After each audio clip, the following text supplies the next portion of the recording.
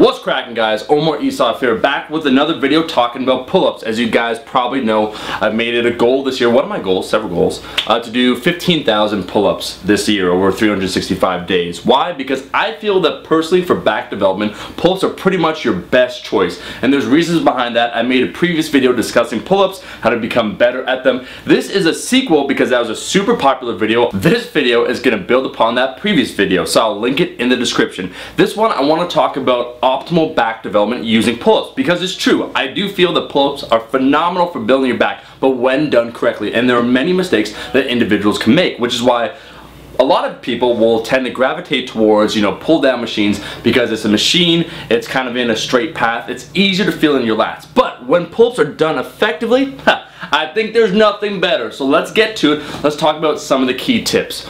Tip number one, I want to talk about actual grip. For some beginners, your grip will be the limiting issue. That's probably how you actually grip the bar itself. So what we'll notice with most individuals, they'll grip the bar just starting with their fingers and kind of wrap it around like so. So it's not really a firm, solid grip. And what will end up happening, their elbow will get outside of the wrist. So when they pull up, because it's weak, their elbow isn't externally rotated, their shoulder isn't externally rotated. What happens, their elbow gets outside of the wrist. What you want to do instead is grab it with the palm of your hand, the bar itself, wrap your fingers around. You'll feel a greater stretch in your lat, and then get into position. And we're going to talk about that optimal lat position in just one second, but it all starts with how you grip the bar. So don't grip it with your fingers, grip it with your palm, and then rotate it down. You should feel a greater stretch in your lats a little bit. From there, what we want to focus on, externally rotating with the shoulders. Here's what I mean. We want to get a stretch with the lats at the bottom position.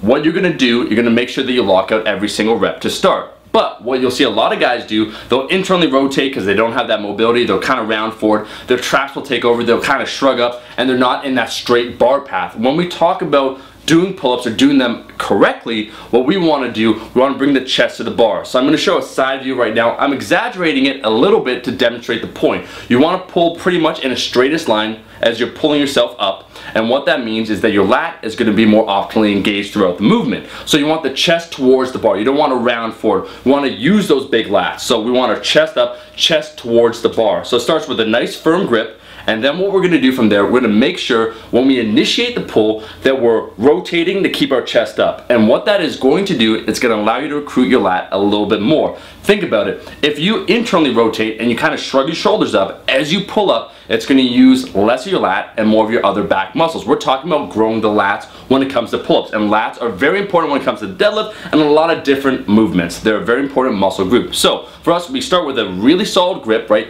Palm, and then rotate down, feel that stretch in our lats. And then what we're going to do, we're going to externally rotate with our shoulders, keeping our chest up as we pull towards the bar.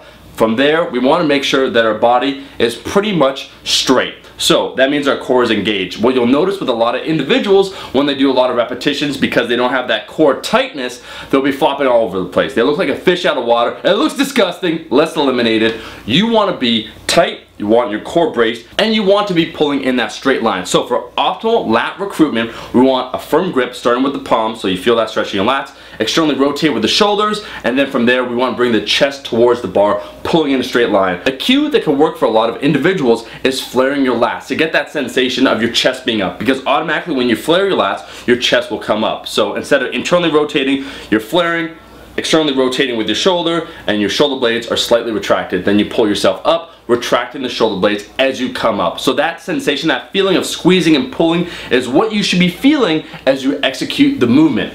Now, I want to talk about the actual pull-up itself, because a lot of people have questions, hey, how do I become better? And I'll make another video on that, because that is a whole other video, pull-up progressions, how to become better. But for this video, I want to talk about 3 different types of pull-ups that you can execute. The first one would be a dead stop pull-up, and what that means is that every single repetition, you'll lock out with the elbows, feel that complete stretch with the lat, hang at the bottom for just a split second, and then pull yourself back up. This make sure that you are actually doing a complete range of motion. A lot of guys, let's face it, we'll bang out a lot of reps, and what will happen, we'll kind of decrease that range of motion over time. And when you start cheating like that, cheating out of the full range, you're cheating yourself out of more muscle growth. The second variation that you can do after that is when you want to get constant tension in that area. You're essentially in a groove because you're pulling up, down, it feels good. From there, after that, you could stop doing the dead hang pull-up. So you just move in a continuous motion, up, down, and you just knock out several repetitions. Those are the ones that you'll see me do on a regular basis when it comes to the pull-ups that I perform, you know, every single week when I do 100 per day.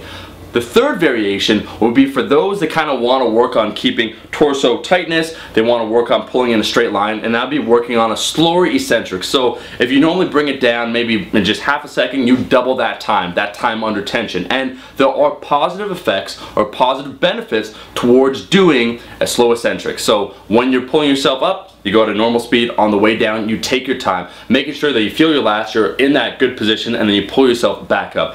3 different variations, 3 different uses. The first one, when you want to do from a dead hang, you want to guarantee you have a full stretch with the lats, which once again can be beneficial for growth, and also guarantee you got that full range of motion. I would do that 1 time per week, that style of pull-up. The second one would be the constant tension, right, where you're just banging out pull-ups. That I'll do another time per week.